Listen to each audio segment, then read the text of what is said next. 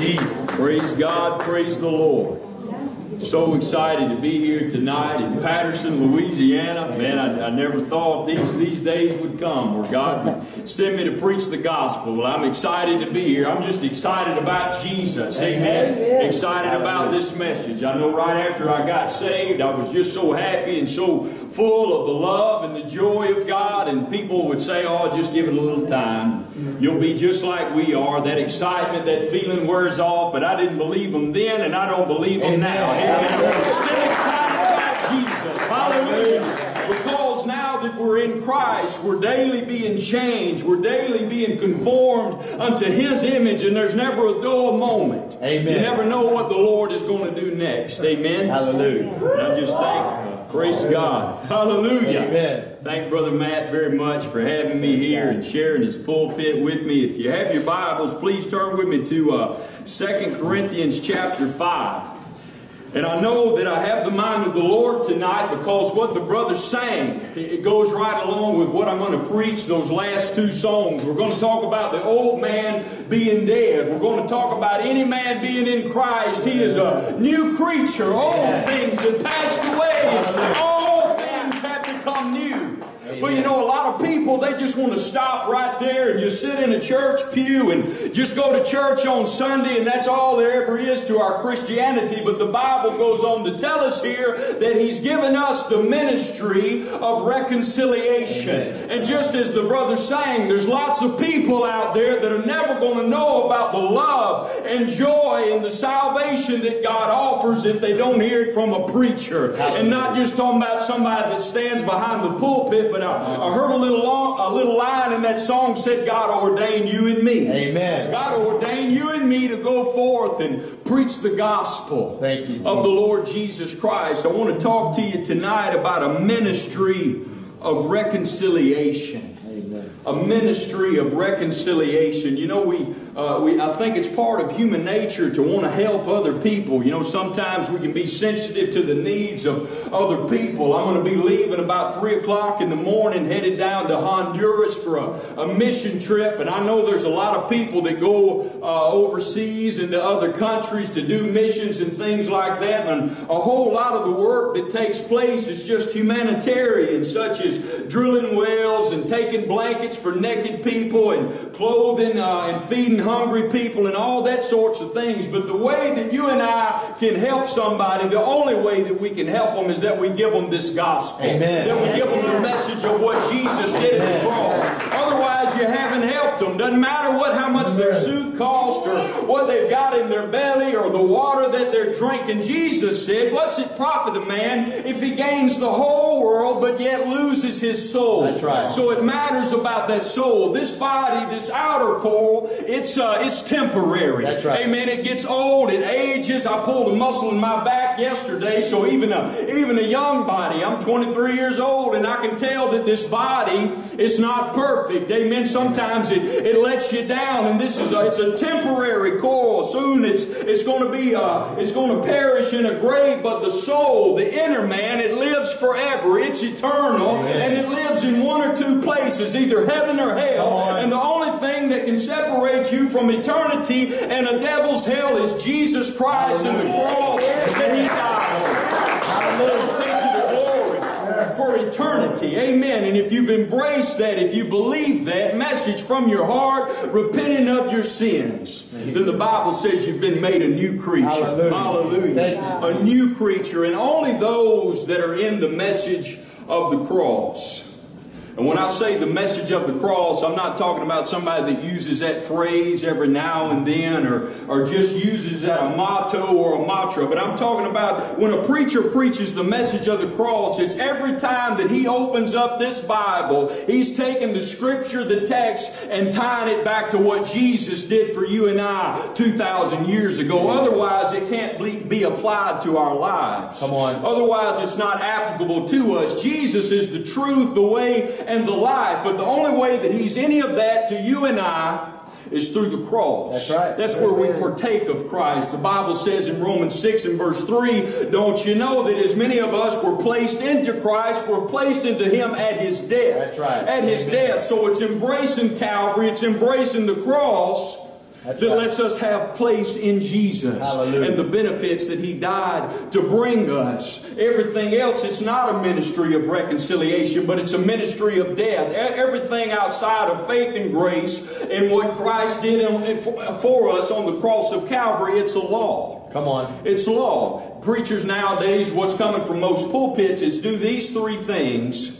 If you do these three things, and God's going to work in your life. Pray, read your Bible, come to church on Sunday. But I'm going to tell you, you can't get anything from God by doing those things as far as it goes with victory and salvation in our lives. The only thing that can get God to work in your life is that you submit to His plan, Jesus Christ and His cross. And when God sees true faith in Jesus and what He did for us at Calvary, then God rushes in and gives grace. He gives unmerited favor, the effectual working of the Spirit in our lives. And that's when we get something done. Otherwise, when you submit yourself to law, you just entice that sin nature, and the situation gets a whole lot worse then than what it was in the beginning. How many times have you tried to straighten up in your life and do better and do right just to end up, man, I'm further away now than I was in the beginning. That's where I come from. Tried to straighten up and do right and, tuck my shirt in and do it a little better this time. But I always ended up failing and getting further and further away from God. But it wasn't until I was reconciled unto God, my sin was put away, washed away by the blood of Jesus, and then I had the power of the Spirit to work in my life to do what I wasn't able to do before. Amen. And it's a ministry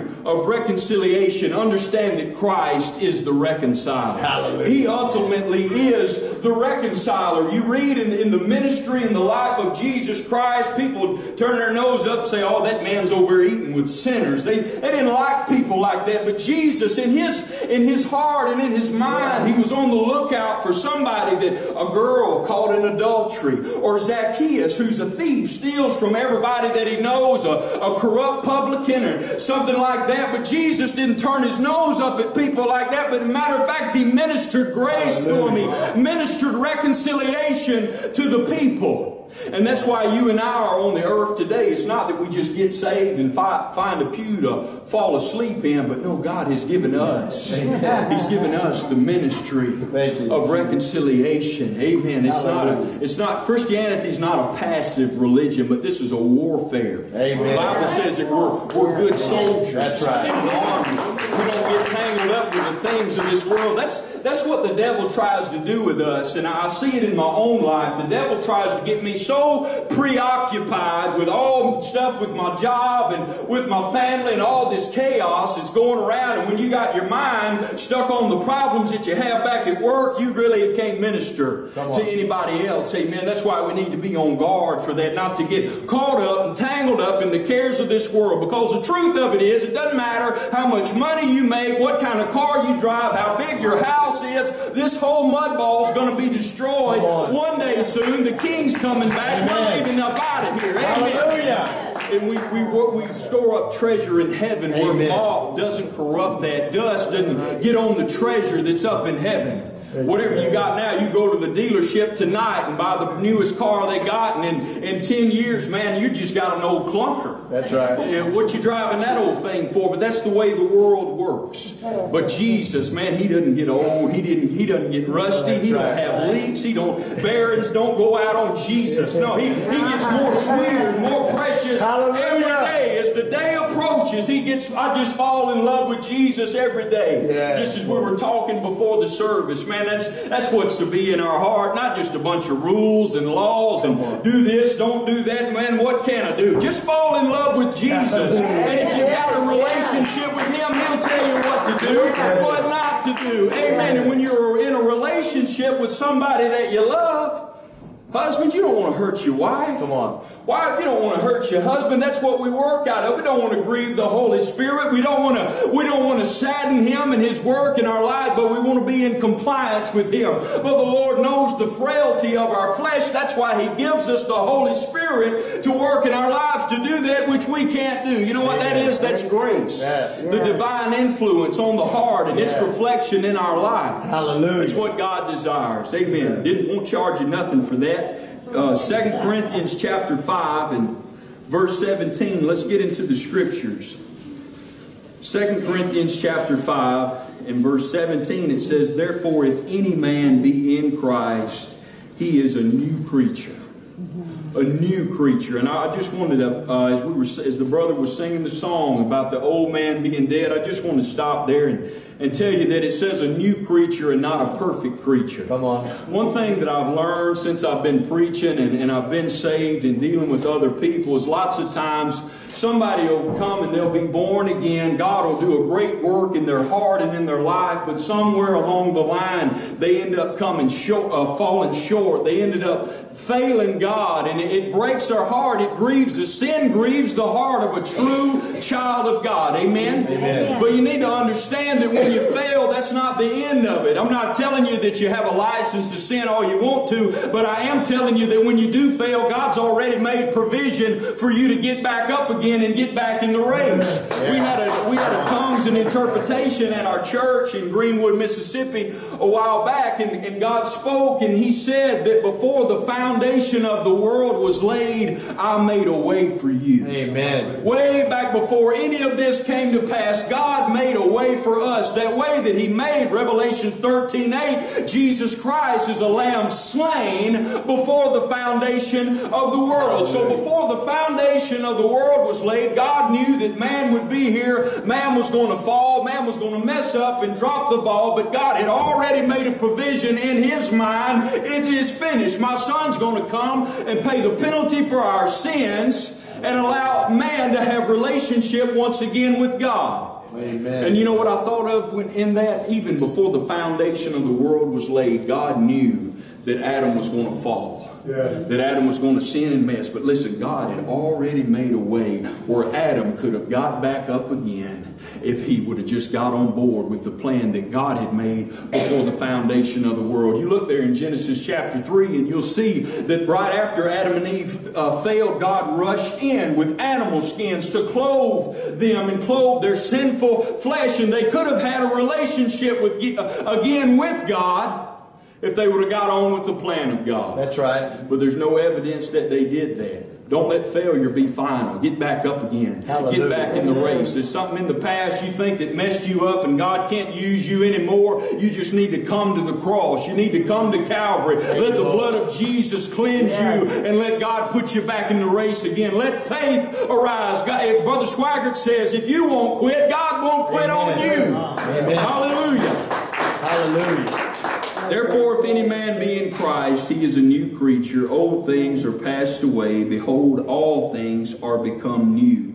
And all things are of God, who hath reconciled us to Himself by Jesus Christ, and hath given unto us the ministry of reconciliation. To wit, that God was in Christ, reconciling the world unto Himself, not imputing their trespasses unto them, and hath committed unto us the word of reconciliation. And that's what I want to preach tonight, the ministry of reconciliation. Would you pray with me? Yeah. Father, we love you. Lord, we thank you for your word. God, I thank you for every person that's gathered here tonight. Lord, we need you to speak to us. Lord, we ask for your anointing, Lord, and Lord, for your Spirit to open our eyes, open our hearts, Lord. Let the word of God come forth. Lord, I pray tonight if there's a person here, Lord, that's not saved, that's lost and dead in sin, God, I pray that they would not leave here in that condition. Lord, let us know tonight that the Holy Spirit is here and He wants to reconcile. He wants to draw all of us back unto you, O Lord. And Lord, let it be done. We pray it in Jesus' name.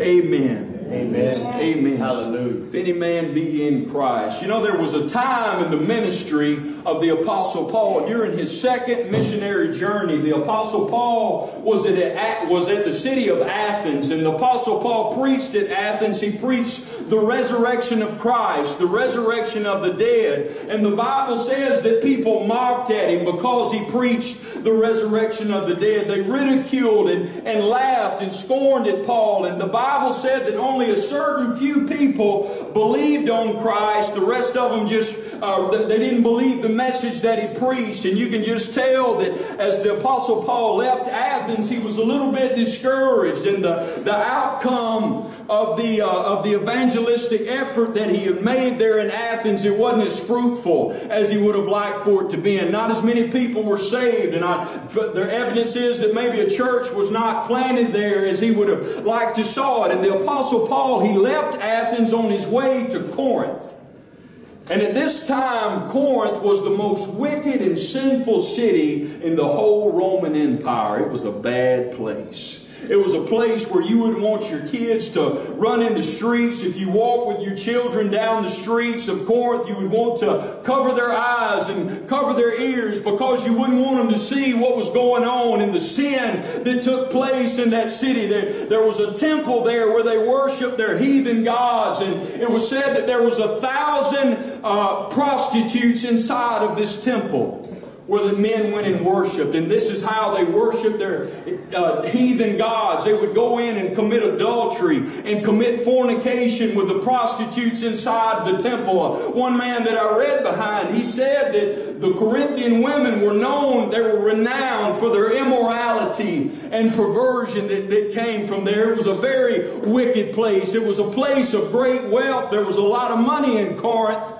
But there was also a lot of sin. They were known worldwide for the wickedness and immorality that they had within this city. But on the flip side of that, Corinth, the people there, they prided themselves in their philosophy and in their knowledge. They thought that they had it all figured out. They were smarter than everybody else. And that's where knowledge came from, was from Corinth. And when you mix that, somebody that thinks they already know everything, a know-it-all, with all of that sin and wickedness, you've really got a mess on your hands. Somebody that is wicked as they can be, but in their own mind, they're self-deceived into thinking that they're smart. And the Apostle Paul, he leaves Athens, he gets in a ship, and the ship sails over to a town called Centuria, I believe is how you pronounce it. And that's where the harbor was. They tied the ship up there at Centuria, and it was an 8-mile walk from where the ship was harbored into the city of Corinth. And the Bible said that the Apostle Paul, he made this journey alone. He walked 8 miles by himself. And as he's walking this 8 miles, you just know that the apostle is seeking God, and he's praying. He's a little bit discouraged about what happened over there at Athens. And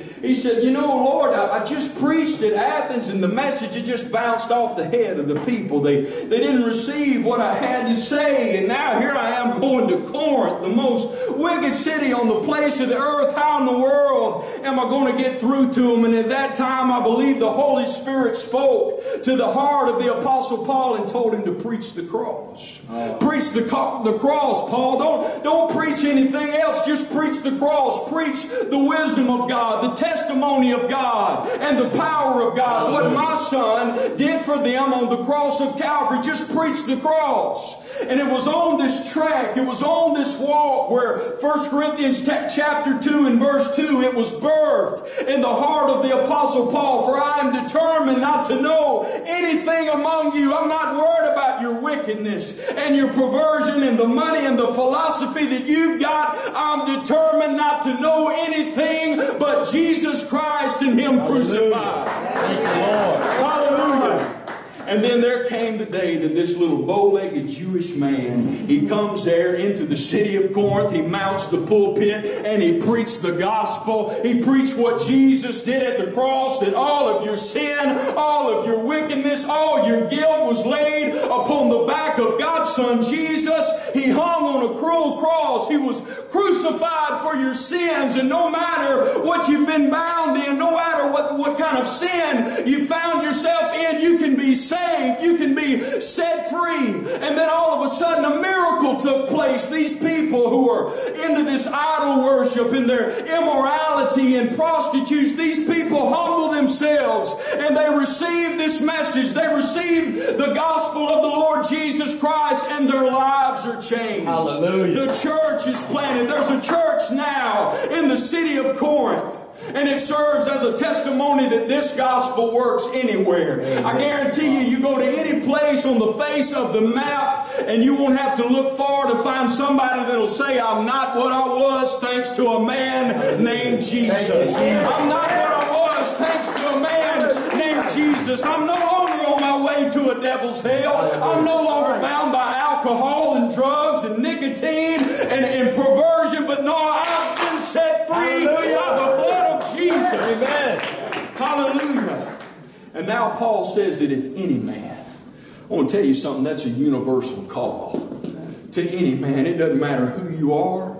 It doesn't matter what you've done, where you've been, who you've been with, what you might have said, whatever took place in the past. And if you'll come and accept this Jesus, this Christ, you will be made a new creature, a new person. The old man is dead. Hallelujah.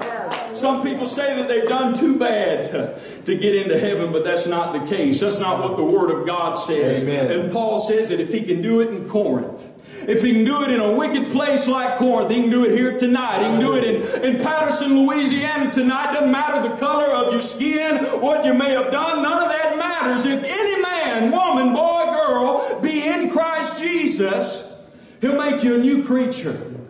He'll make you a new creature. That's what's so great about this message. It ain't about what you do. It's about what Jesus did at the cross for you. You see, at the cross, Jesus represented you and I. Amen. All of our sin, all of our guilt, all of our shame was laid upon Him. And He bore it on Calvary. He drank the cup of God's judgment in our stead on the cross of Calvary. And if God says, my plan is so simple that if you'll just repent of that sin and come to me with faith in that act, in my Son and what He did, then I'll make you a new creature. I'll erase the past and I'll give you a future. That's the offer that God has made us. Amen. Thank you, Jesus. And the word there, new. Let me get a drink of this water. The word there, new, it means previously non-existent. It means that all of a sudden you began to be far different than you were before. How many of you can testify to that? That the person that you are today, he didn't exist before you met Christ. He's all of a sudden you were headed south to a devil's hell, but then all of a sudden here comes this Jesus into your heart and life, and now all of a sudden you're just high-stepping north to glory. Hallelujah. A change. What a great change the Lord has worked and wrought in your heart and life. All of a sudden you became totally different than what you were before. And He says that if any man be in Christ, he's a new creature. Not a rehab creature. Come on. But a new creature. You understand that God's not running a rehab program. Come on. That God just didn't, He doesn't take that old man and say, well, you know, he has a problem with, he has hatred in his heart. He's addicted to drugs and alcohol, but he don't steal and rob. So if we can just tweak him a little bit, if we can just fix these few problems that he's got, he'll be a pretty good old boy. And maybe I can use him. No, God, when He looked at sinful man, He saw no good whatsoever. And that's the problem with false religion. All the religion out there that today, they'll tell you that if you'll just come to church, sit by me in Sunday school, say what I say, do what I do, then God's going to get you into heaven, let you into heaven when you die. It doesn't work like that. You can't clean up this old man, put some new clothes on him and some Estee Lauder and comb his hair and think God's going to let him sneak right on into heaven. It doesn't work like that. Just like if you went out to the pig mire and you got a big old sow and you brought her out there and man, you scrubbed that baby up, put some baby soap on him and had him smelling good, got all the mud and whatever else was on him and on her and put a dress on her and some lipstick and named her Susie and brought her on into your house. You can't expect that pig to take care of your house and act civilized, because the nature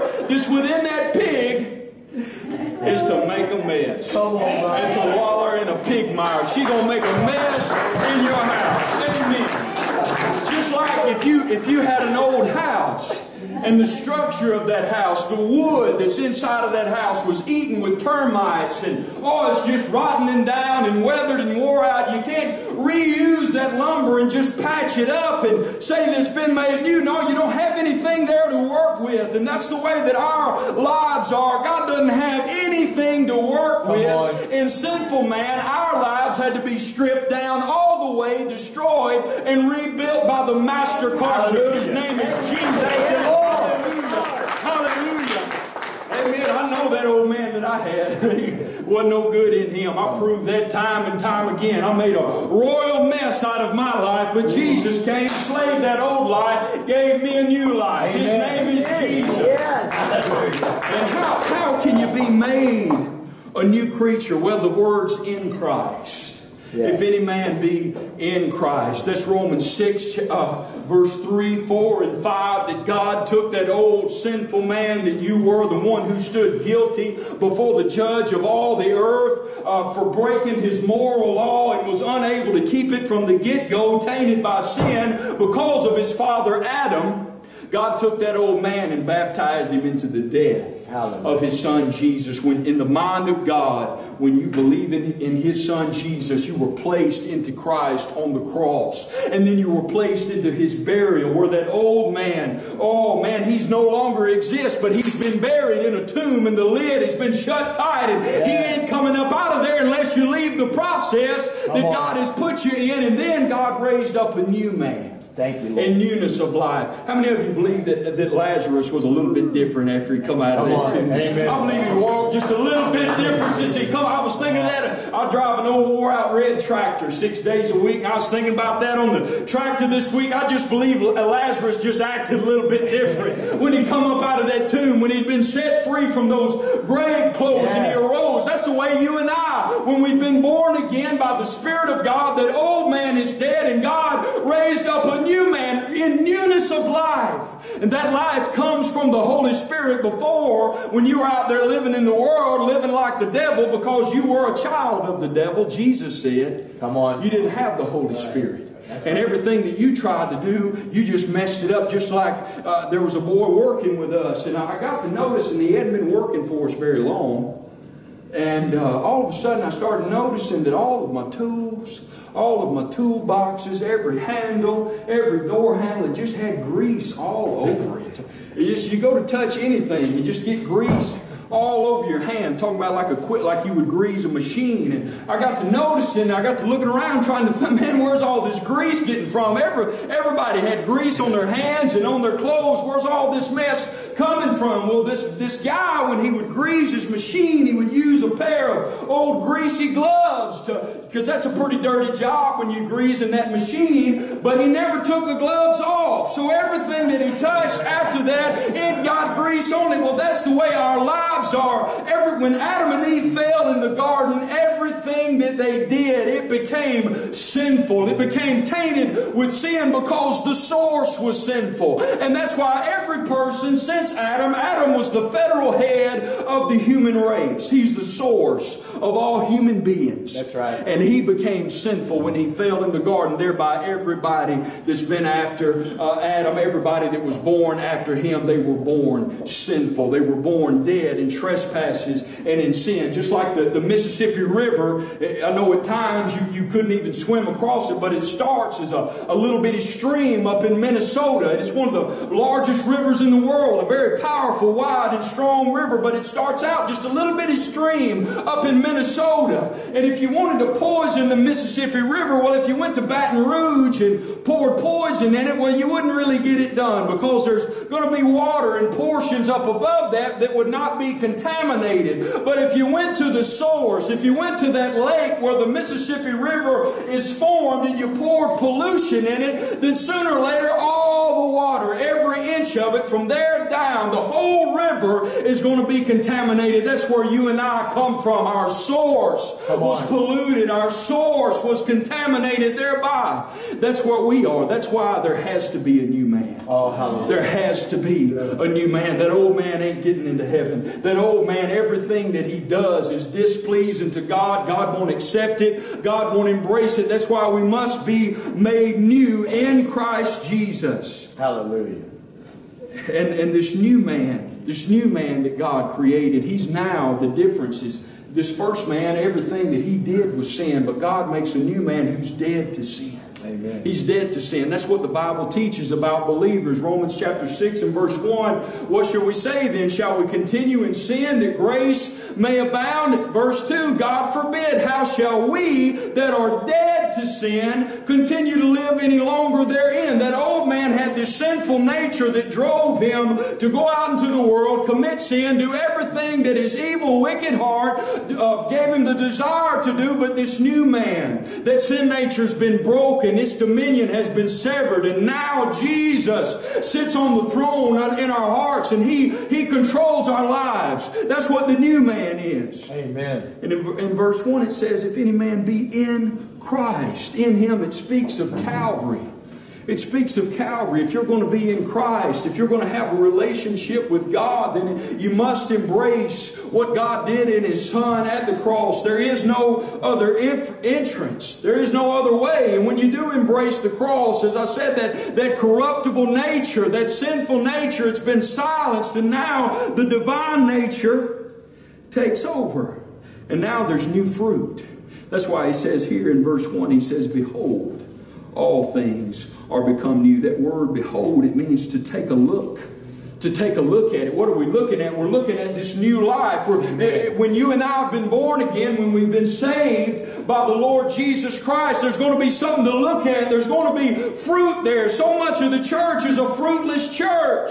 There's no fruit of the Spirit in their life. God doesn't have their way, His way in their life. Everything that they do is what that flesh wants to do. Come on. Whatever that evil heart compels them to do, that's what they do. They're driven by the flesh. What about you tonight? Do you have the fruit of the Spirit in your life? Can you look and see the way that you're going, the route that you're following in your life? Is it leading you towards holiness and righteousness and godliness? Or are you dominated by desires and lusts that you know didn't come from God? Come on. Have you been made a new creature in Christ Jesus? It's not just a religious show. It's going to be a lot of people that were in church all of their life. They raised their hands when the preacher said so. Sometimes they made amen. They said amen. Other times they come and put a check in the offering plate, but they're not going to make it into heaven because you have to be a new creature. Hallelujah. To get to heaven. That old man's not getting in. There's no access for it. You understand that there's people in religion who they've lived their whole life a certain way. They wore long sleeves. They wore long dresses. They wore long hair. They never wore any makeup. They never wore an earring. And they thought that they were living their lives in a way that pleased God. And they thought that the way that their outer person looked, that they were pleasing God. And they had a relationship with God because of what they did. But when they die and get into the next realm, they're going to find that the door of eternal life, the door of glory is going to be closed to them because they didn't come the way that God had made. They weren't in Christ Jesus. I've done got to the place where it doesn't matter to me about people who will say, well, I go to church. That don't mean anything nowadays. I'm going to tell you something. The devil wants you to be in a church. The devil wants you to hear enticing words of man's wisdom. The devil wants you to hear that everything is okay. Just keep on coming. Keep putting that check in the offering plate, but don't worry about how you're living. God just loves everybody, and everything you do makes God smile and giggle. That is a lie. Come on, brother. If you can't be saved by what you do, but if you are saved, there's going to be fruit in that life. Amen. Jesus said that we're going to know them by their fruits. Yes, Lord. By their fruits. If I love Jesus, if Jesus is calling the shot in Luke's life, then my feet's going to go where Jesus told them to go. My hands are going to do what Jesus said for them to do. And my tongue, His name is going to be coming off of my lips. His word is going to be shut up in my heart like a fire, shut up in my bones, looking for somebody to tell it to. Hallelujah. I know you want proof for that. Look over in Colossians chapter 1. Colossians chapter 1. We're talking about fruit. We're talking about behold. Take a look. Look, there's some things here that we can see In Colossians chapter 1 and verse 5, he says, "For the hope which is laid up for you in heaven, whereof ye heard before in the word of the truth of the gospel." The word of the truth of the gospel, that's what we're preaching tonight. The message of the cross. Talking about what Jesus did for you and I, for sinful humanity on the cross of Calvary. Thank you, Jesus. Verse 6, he says, "Which is coming to you as it is in all the world." And listen to this now. "Bringeth forth fruit in you, as it doth, bringeth forth fruit as it doth also in you, since the day ye heard of it, and knew the grace of God in truth." When you begin to hear the right message, when you begin to hear the message of grace and faith that Brother Hebert preaches, all of a sudden fruit began to be produced in your life. Not your fruit, but the fruit of the Holy Spirit. Law, legalism, false religion can't produce fruit, but this message, all of a sudden, since the day that you heard of it, not since that you went through a 12-step program and you did jump through all these hoops the preacher told you to jump through, but now all of a sudden, just by the hearing of faith, God began to produce fruit in your heart and life. Yes, Lord. Kind of looking at me strange. Is that the way it was in your life? Amen, the day brother. you began to hear the right message. Hallelujah. That God Almighty automatically, He began to do a work within your heart and life. All of a sudden, things that you struggled with all of your life and you never could get free from, you never could try enough to get over that hurdle, all of a sudden they're gone. Yes. Now all of a sudden we look back there and there's a dead bear. There's a dead lion and a dead Goliath walking behind us. And it wasn't none of us, but it was the power of God working through us as we submitted to the process of God. Amen. Hallelujah.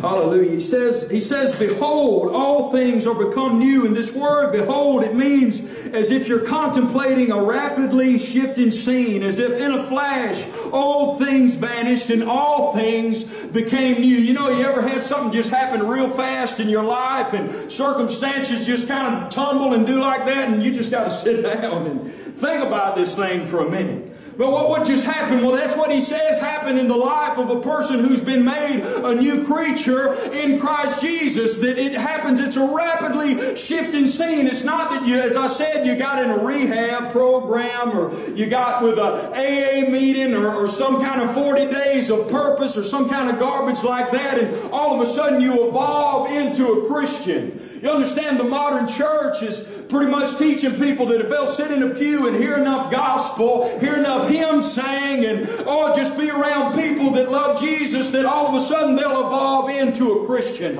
You can't evolve into a Christian, but you have to be born again. Yes. You have to be born a Christian, aroused in newness of life. Yes.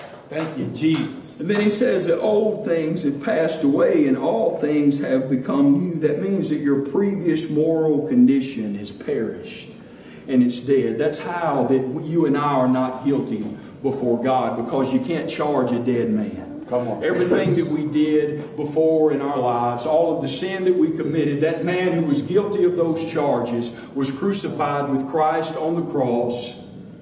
And now God's raised up a new man. Hallelujah. A man that's not guilty. A man that God is able to work through and get His hands on and morph and shape and transform into the image of the Lord Jesus Christ. Thank you, Lord. Old things have passed away. All things have become new. If you look at Romans chapter 6 and verse 17. Romans 6 and verse 17. Talking about being made a new creature. Talking about how does that come about? Well, the Apostle Paul says in Romans chapter 6 and verse 17, he says, "But God be thanked that you were the servants of sin." That's talking about that old man. "But you have obeyed from the heart that form of doctrine which was delivered you." Obeying from the heart, you understand, that's just believing. Amen. From your heart, you can't do any religious works. That shows you that you can't be saved because you got baptized in water. You can't be saved because you joined the church. You can't be saved because you fed the hungry or gave somebody that was down on their luck a $20 bill. None of that is in this transformation that takes place when an old man is miraculously transformed into a new creature. Hallelujah. You obeyed from the heart that form of doctrine which was delivered you, being then at that moment you believed the gospel, this is what happened. You were made free from sin. The sin nature, its power, its dominion was broken in your life. The moment that you expressed faith in God, in His redemption plan, what His Son did at Calvary, God rushed in and He broke the power and the dominion of sin over your life. Hallelujah. And you became the servants of righteousness. It happened just that quick. Amen. Behold, all of a sudden, the author said that it's like beholding a rapidly shifting scene. It happens that fast, in the moment, in the twinkling of an eye. Just in the same time it's going to take for the rapture to take place, all of a sudden it's going to be a bunch of folks sitting around, and then boom, just like that, a whole lot of them ain't going to be there no more. Folks going to be sitting around wondering what happened. All of a sudden, in the moment, in the twinkling of an eye. And the same thing happened in your life the moment that you believed the gospel. Hallelujah. Amen. You were transformed. You went from being a servant of sin, a slave of sin, and now all of a sudden you become a servant of righteousness. Yes, Lord. That's the great change that God. Amen. Praise the Lord. Give the Lord a hand clap of praise. Hallelujah. And that's what it is. We've been raised in newness of life. Back to 2 Corinthians chapter 5 and verse 18. Now the apostle says that all things are of God. All things are of God. What things? All these new things. This new life. This new desire. This new heart. This new urge that I have in my heart to know God and to do righteousness and read and study and my Bible and have communion with the Lord. All of this comes from God. It's of God. It's of the Holy Spirit. It's not of you. That's if right. what you're doing comes from you, from your flesh, then you may start out hot. You're just going to be like a firecracker with a short fuse and some pretty colors and a few pops and crackles, but then that's it. That's all it does. Just a made in China firework. But Jesus, if He lights the fire, it ain't going out. Amen. We're just like that Energizer Bunny. We're just going to keep going, and keep going. I hurt my back yesterday.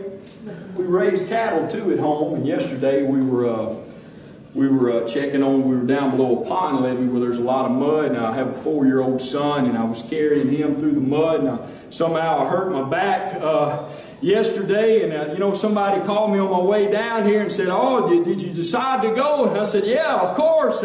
I went, and I started thinking about those football players. They'll play hurt, they'll play crippled, they'll play sick, they'll do any of that. Well, we ought to be like that with the gospel of Jesus Christ, willing to suffer, willing to go the extra mile, because, man, this thing is not just something that I do, it's who I am. Hallelujah. Hallelujah. Given a ministry of reconciliation, called by God to preach the gospel. And just like our brother sang, there's going to be somebody that wouldn't have heard. There's going to be somebody that didn't know and they died lost. But if I would have just been obedient to God, thank you, Lord. Amen. He'll give you the strength. He'll give you the strength to get through. That's good preaching, brother. And number 2, this new life, it belongs to God.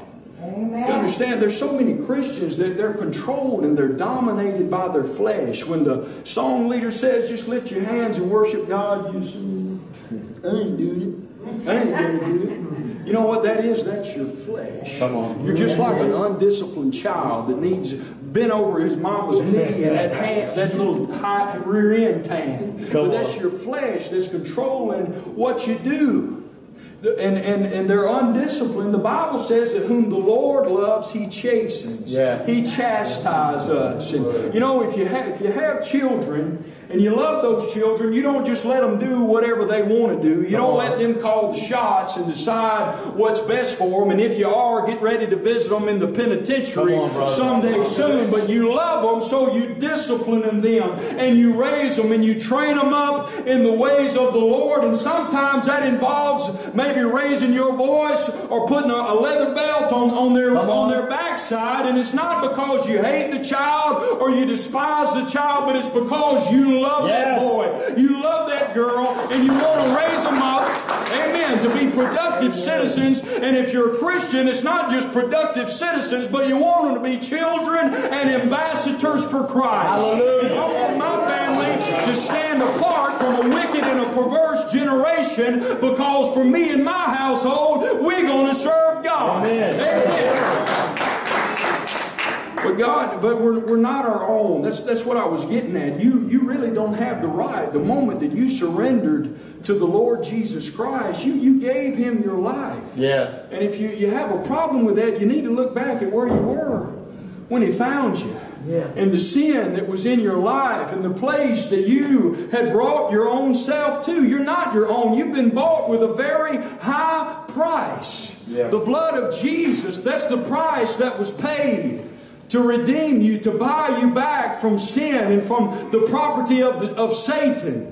And now you're not your own. We don't have the right to call the shots. We're to be under the leadership. The Bible says that those that are led by the Spirit of God, they are the sons of God. Amen. Right. Otherwise, you're rebelling against the leadership of God, and you need Him to lead your life, because you and I, we've already seen what our life is like with us in charge. Yeah. It's a mess. It ain't pretty. A whole lot of stuff that happened back there you don't want anybody to know about, and you ain't going to tell it. You're going to take that stuff to your grave. Well, to keep that from happening again, we remain submitted to God's plan, God's provision, and God's process. And let's let this new man, let's let people see the new man and not the old man. Amen? Yes. That's what's the problem with a whole lot of Christians today. They walk around in the flesh, dominated by that sin nature, and all people see is that old man. That old nature. Help us, Lord.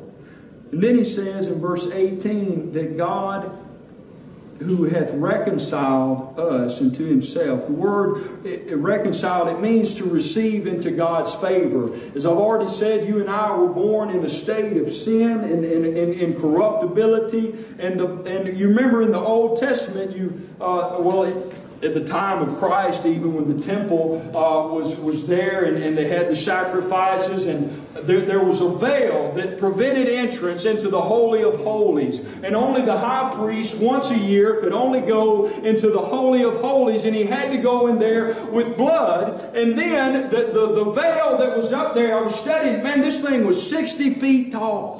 60 feet tall. It'd be like you stack 10 of me on top of one another. That'd be 60 feet tall. This is a big curtain. And it was 30 foot wide, of just a very big curtain inside of this temple. And it was 4 inches thick. I'm talking about a piece of fabric. And you imagine how long it took them to weave it and make that thing. Well, that thing was to serve as a purpose to separate God from man. And the reason that man couldn't go in there was because of sin. And the real reason that the veil was there, it's not to protect God, it's to protect man. Yeah. Because if we go into the presence of God with sin, we would be struck dead. It said that when the high priest would go in there, if God didn't accept the sacrifice, and he would fall dead. If he didn't accept that blood, he would fall dead. And they tied a little veil and a rope around the man's foot because no one else wanted to go in there and get him out after he died. So they would pull that dead priest out of there. That's the separation that's between God and man because of sin. But the Bible says that He has reconciled us. He has saved us. He's received us into His favor. Well, how did that happen? The Bible says in Colossians 1:20 that Jesus, having made peace through the blood of His cross, reconciled all things back unto Himself. So Jesus at the cross, He made peace between a sinful man and a holy God. The Greek word there for made peace, it means to bind together. To bind together, so sinful man can be redeemed. They can be reconciled. They can be received into the favor of God based upon what Jesus Christ did at the cross. As our sin and our shame and our guilt, it was laid upon Him. It was laid upon Christ. He drank the cup of God's judgment that should have fallen on us. He took our place. If you read in Isaiah chapter 1, God makes a plea to the children of Israel through the prophet Isaiah. And He says, oh, you're a sinful nation, a seed of evildoers, a corrupt people, a people heavy laden with iniquity. He said, you're full of wounds and bruises and putrefying sores that cannot be bound. They cannot be mollified with ointment. In other words, you can't fix the problem that you got. He said, from the top of your head to the sole of your foot, there's no soundness there. You're altogether undone. But if you read on just a little bit further to about verse 18, God's through the prophet, He says, come now. Yeah. Let us reason together. Hallelujah. Let us reason together. Isn't that amazing? I always thought that that was amazing. You would think that sinful man on his way to hell and torment forever, that we would just be knocking and beating and pleading at the door of heaven saying, God, can we please make a deal? Can we strike up a bargain? Please, is there anything that we can do to get back into right standing with you? But instead of that, God is knocking on the hearts of men saying, let me in, let us reason together. Though your sins be as scarlet, they shall be white as snow. Though they be red like crimson, they shall be as wool. If you're here tonight and you don't know Jesus, then the Holy Spirit is knocking on the door of your heart saying, let me in. You might have woke up this morning knowing that you were headed for a devil's hell, but let me tell you, it doesn't have to be that way. Yes. The story doesn't have to end there, but you can be reconciled to God because all of the sin and the perversion and the filth that you may be living in was placed upon Jesus. Hallelujah. The perfect sinless Lamb of God. At the cross of Calvary, God's perfect Son took the place of Adam's fallen sons. The perfect, the guiltless took the place of the guilty. The righteous took the place of the unrighteous. And God says that you can be reconciled. He has reconciled us by Christ Jesus. Yes, Lord. And when it says by Christ Jesus, it's talking about the cross. Yes. That baby in the manger never saved nobody. Come on. That man that fed multitudes with just a few fishes and a couple of loaves of bread, him doing that didn't save anybody. Him raising Lazarus from the dead, it never saved anybody. Him calming the storm when Peter was drowning, that never saved anybody. But what he did at the cross of Calvary, the blood that he shed, that's what saved humanity. And instead, the church, the modern church, they just want these little lovey-dovey, non-abrasive, non-offending messages where the preacher just stares at the clock and it's just, oh, dearly beloved, just a mess like nobody's ever been saved through a smile or a kiss or a hug. But it takes the preaching of the gospel, a face-to-face confrontation, that if you haven't been reconciled to God by Christ Jesus, your soul is damned to an eternal hell. Yes. It's cut and dry. It's black and white. There is no gray area. People talk about straddling the fence. When it comes to the truth of Jesus and His cross, you don't straddle the fence. Either you're in or you're out. That's the way that it's going to be. Either you're in or you're out. Either you've been made a new creature in Christ Jesus. You can look at there was a timeline up there just a few minutes ago before church started. But just like if you looked at the timeline that's within your life, if you can't point to it and say that there was a day, a time, an hour where Jesus came into my heart and He made me a new creature, then you need to evaluate your heart and your life tonight. Yes. I don't ever come to scare anybody, but I do want people to take inventory and look at the life that you're living on.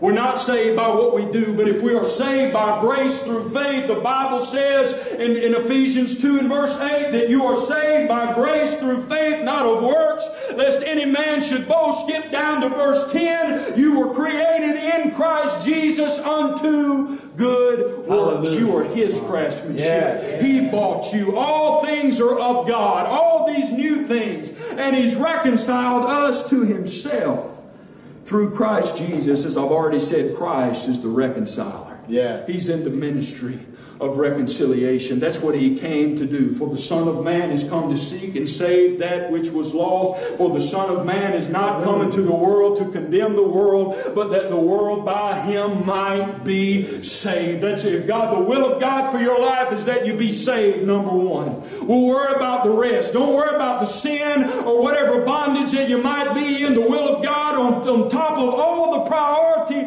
is that you be saved, that you be raised from the dead into newness of life. That's what God's will is for you and I. Amen. And all the rest will follow in His place. Thank you, Jesus. I can point to a night where God found me laid on my belly in an old wore-out camper trailer. And everything that I am today, and I'm not much. I'm not boasting in myself, but anything that I've ever been able to do in the work of God, it came from that night where Jesus found me laying on hopeless dying in trespasses and in sin, just this far away from losing my family, everything that mattered to me. But God rushed in, and that old man is dead. I'm not guilty. I'm not going to hell. All my sins have been washed, erased by the blood of Christ, and now all things have become new. Do you have that testimony tonight?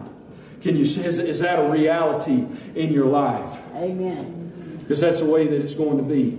When you get, the Bible talks about a people who approach God and say, well, didn't we do good works in your name? Didn't we cast out devils? Didn't we preach in your name? And He's going to say, depart from me, I never knew you. It's not, there's going to be some people that you thought would have made it to heaven that didn't make it. There's going to be some folks up there that you never would have thought would have come in. Because it's not so much about what you do, it's what you believe in your heart. That's what separates the people that's on the narrow path that leads to life and the broad way that leads to destruction. Is what they believe in their heart.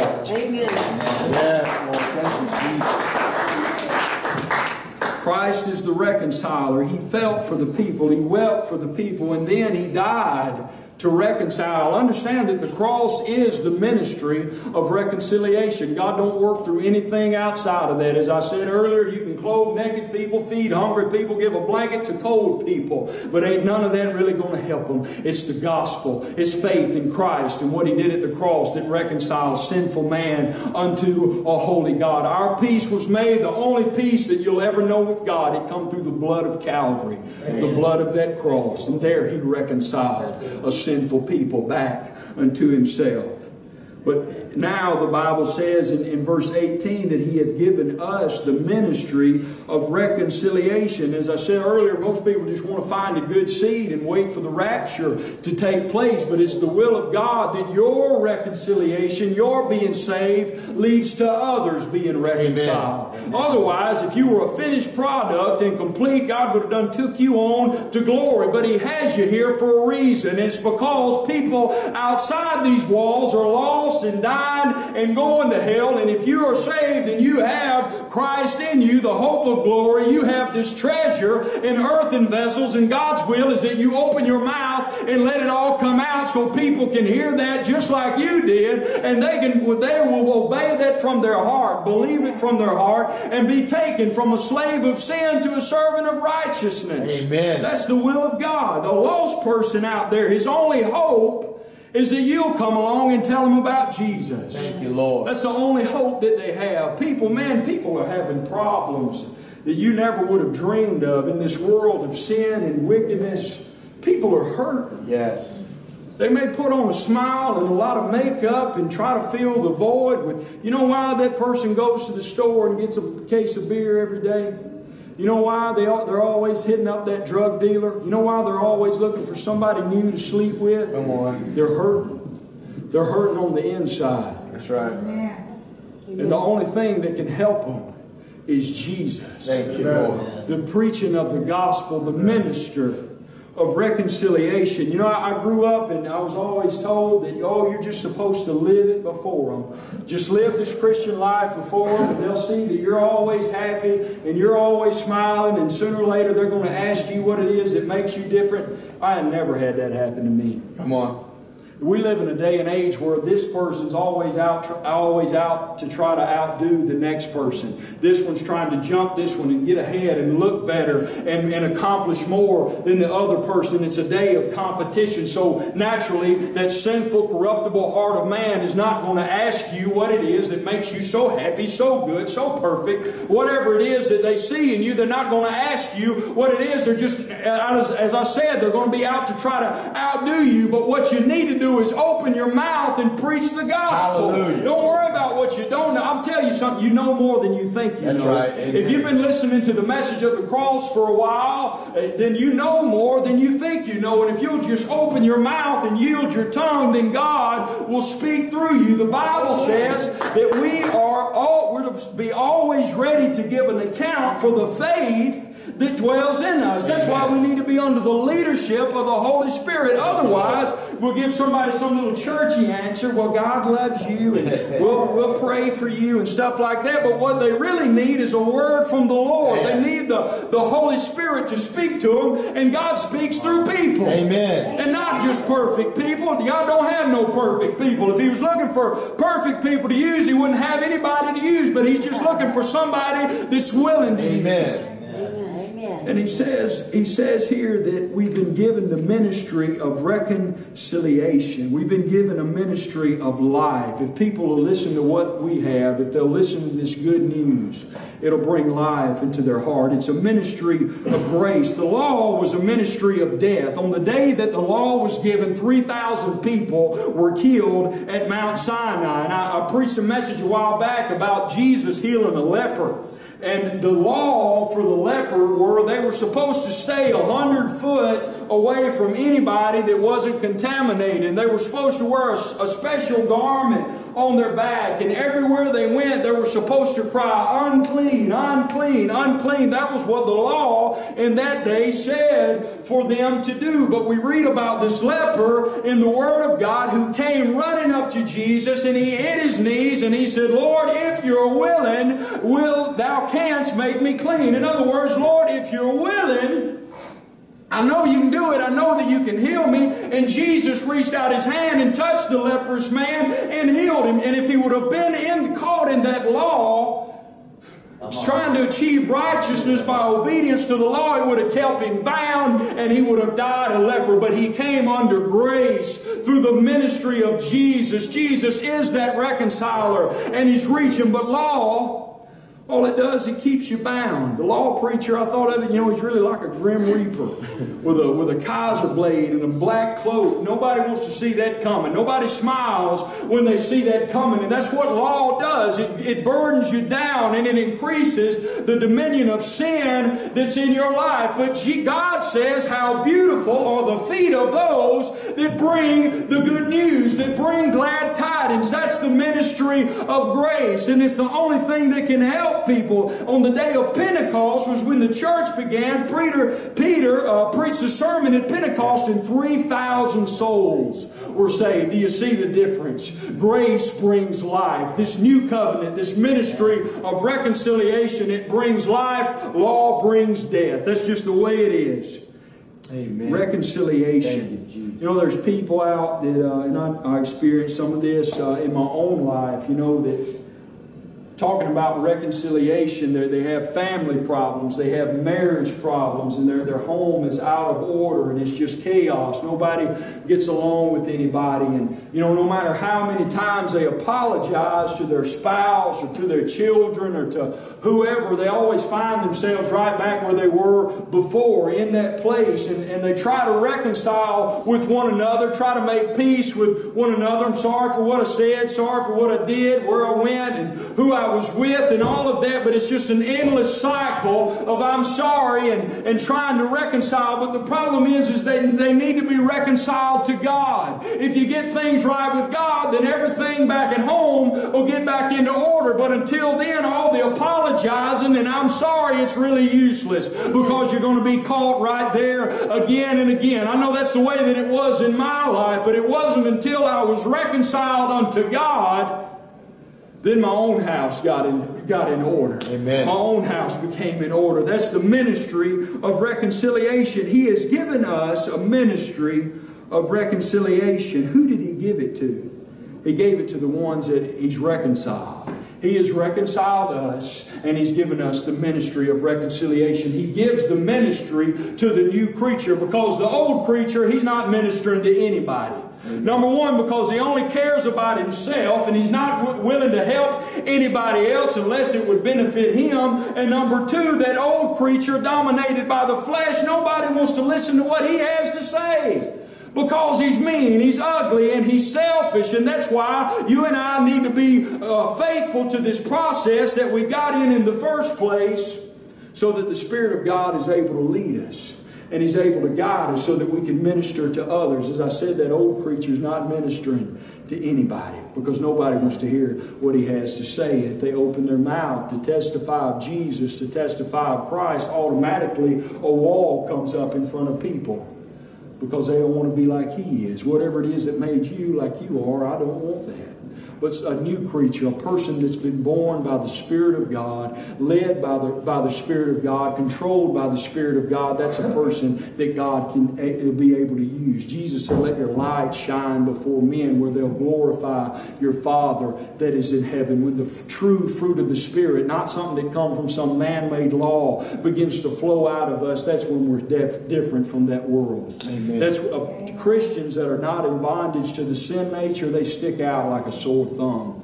We're different than other people are. We're not bound by what they're bound by. We're not better than anybody, but we're saved by the blood of Jesus. And that's why we're here, to reconcile, for a ministry of reconciliation. And what it says here, hath given us, what's being said there is that God has deposited the doctrine of reconciliation into the souls of the preacher of the gospel. In other words, He's lodged that in our souls. That's who I want preaching to me. Not a 6-foot icicle, but somebody whose God has deposited this message in their soul, where it's not just in their head, but it's in their heart. It's in their soul. That's what Jeremiah, one time in Jeremiah chapter 20 and verse 9, Jeremiah got a little upset with God because of some events that took place in his life. Jeremiah said, I'm not going to speak His name. I'm not going to speak the word of God. But he said that he was weary with holding it in, and it was like a fire shut up in his heart. God's word was in his heart like a fire shut up in his bones. The Apostle Paul said that it's a necessity that's laid upon me. Woe is me if I preach not the gospel. Yes. The ministry of reconciliation is lodged into the souls. Hallelujah. Of the ministry of the gospel. Not where you have to work something up to tell the people, but when it says that He hath given us, it means that He's thoroughly furnished. He's fully equipped us with the ministry of reconciliation. That's how you know who's been sent from God and who's been sent from man. It's what they show up and what spews out of their mouth. If it's all about their church and their ministry and what they're doing, that's not going to reconcile anybody. Crossway Ministries in Greenwood, Mississippi can't reconcile anybody. But what Jesus did at the cross of Calvary is God's way of reconciliation. Amen. The way that God, we can be received back into the favor of God, and that ministry is to compel men, to compel lost sinners to repent of their sin and trust in the atoning sacrifice of the Lord Jesus Christ. Thank you. You know, I know when I was young, I never really had this thing explained to me about salvation and about the gospel and what it really meant to be saved. But this is just as simple as I can put it. That if you'll just repent of your sins, turn from those sins and from your heart, believe in Jesus, that He is the Son of God, and that He died on the cross to pay for your sin. 3 days later, God raised Him from the dead, and you will be saved. Amen. You will be saved. And day by day, from that time on, you continue to believe that. That's what it means to be reconciled to God. It's not about what you do, but it's all about what He did. You be faithful to Christ and to His process. God will be faithful to see you on into glory. In verse 19 it says, to wit, that God was in Christ, reconciling the world back unto Himself, not imputing their trespasses unto them, and hath committed unto us the word of reconciliation. Reconciliation is a work of God's love, from God's heart. That's what the whole plan of the cross, it come from God's heart. When Adam sinned in the garden, God had the right and the authority. He could have just put Adam and Eve and the devil, He could have locked them all up in the same room and set the room on fire and just been done with it. But out of His heart of love, He didn't do that. And also the holiness of God would not allow Him to just receive back a sinful people. So He made a way of reconciliation. And in that, in His love, He sent His Son to be the mediator. And that's what God has put on. He's put an offer on the table. He's put an offer of reconciliation. And as I said earlier, that's the will of God, number one for our lives, is that you be saved. In this life, it won't matter how much money that you had. It won't matter what kind of boyfriend or girlfriend that you had, what kind of car you drove, or what clothes you wore, or what job you had. All that's going to matter is, as I said, you look back at that timeline in your life and you found where the Spirit of God came into your heart, where Jesus came into your heart and He saved you and He made you a new creature. Amen. That's all that's going to matter. God's put an offer on the table. You can't come up any other way. You have to come through Christ. That's what the Bible said. The only way you can be reconciled. Would you stand with me tonight?